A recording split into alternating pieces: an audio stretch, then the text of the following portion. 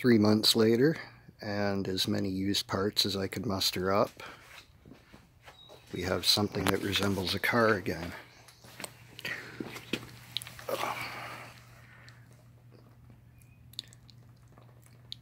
So the subframes in the floor from one car, or remnants of one that I found in Quebec. I put a 8 3/4. I'm not sure if it's a sure grip or not. I'm gonna find out probably when I end up trying it out.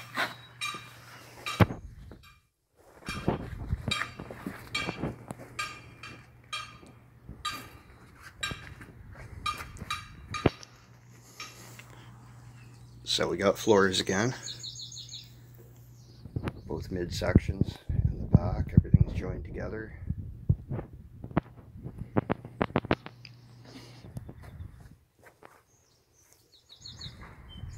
Found a decent K-member for it.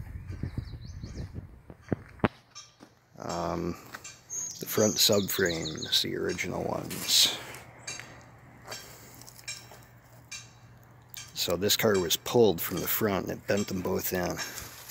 And there were no rear subframes on it when I got it. They were completely gone. But anyway, painted up, ready for the motor and all the garbage to go back on the firewall.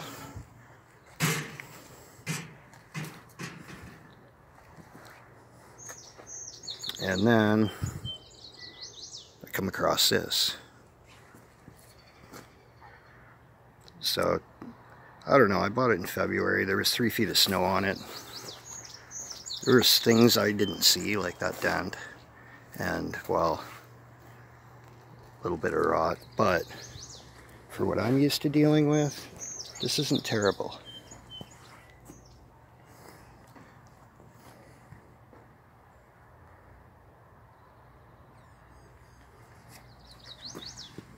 The subframes on this car are actually intact. A couple holes in the floor, but not a big deal. This thing came out of Florida and sat for a couple of decades here.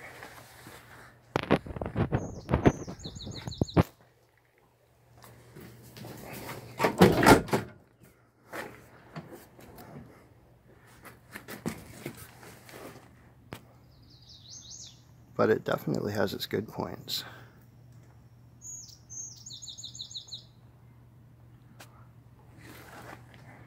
Water probably got in and just sat.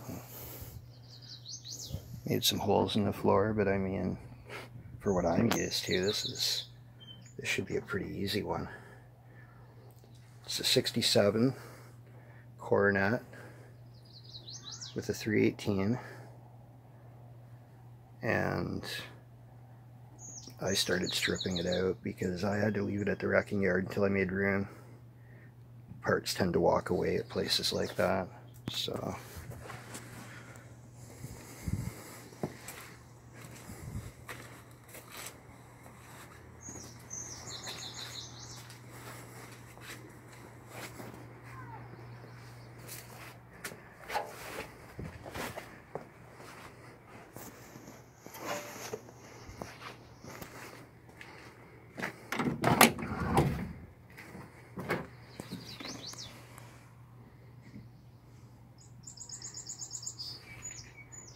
Very workable.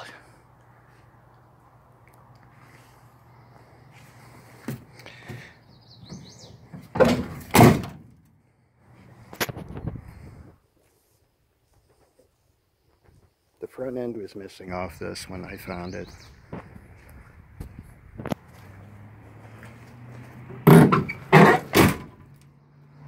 But I think it's the same as a 66, 67 Charger. And if that's the case, I know where there's a few of those.